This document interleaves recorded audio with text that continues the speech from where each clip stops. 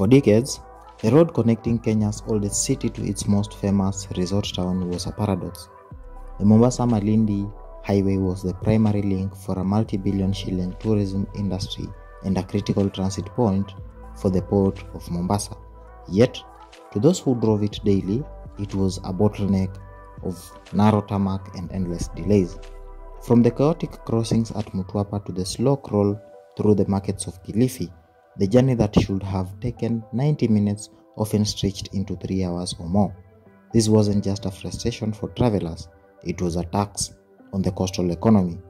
Cargo bound for the north coast stalled, and tourists spent more time in traffic than on the white sands of Watamu.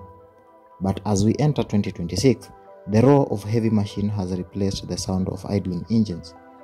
A massive multinational engineering feat is redrawing the map of the Kenyan Coast. This is the story of the A7 upgrade, a project that is turning a local road into a transnational corridor. The upgrade is a masterpiece of modern infrastructure, divided into strategic lots to tackle the most congested zones first. At the heart of the project is the transformation of the Mombasa-Mtwapa Kilifi section into a world-class dual carriageway.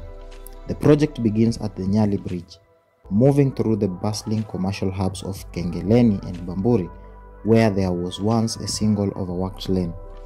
There are now 4 flanked by service roads and dedicated lanes for non-motorized transport. But the true engineering marvel lies at the Mtwapa Creek.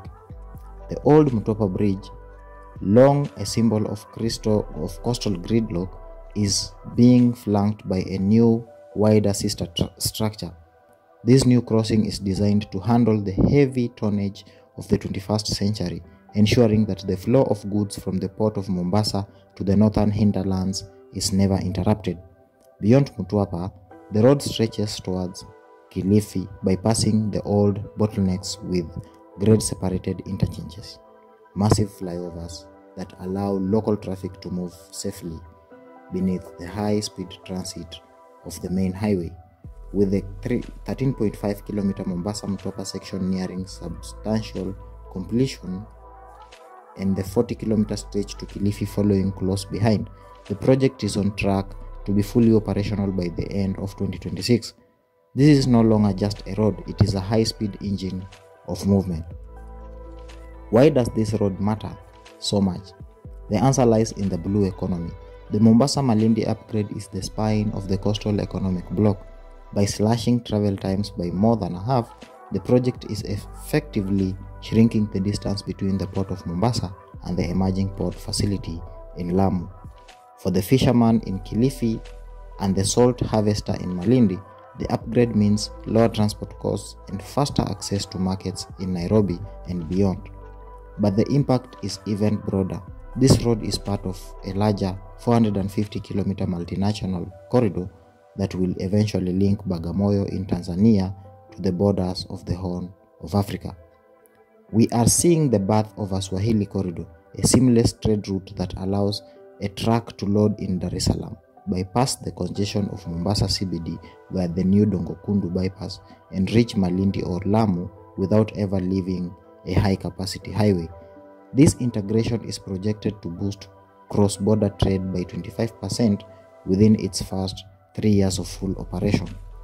Perhaps the most visible change is the hospitality sector. For years, the North Coast, Watamu, Malindi and Mambrui struggled to compete with the South Coast accessibility.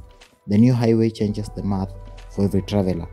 With the upgrade, the traveler arriving at the Moi International Airport or SGR terminus in Maritini can reach the resorts of Malindi in record time. This accessibility is already sparking a real estate boom. From luxury villas in Vipingo to industrial parks in Kambala, the highway effect is driving up land values and attracting foreign direct investments. But as the concrete settles, the focus turns to sustainability.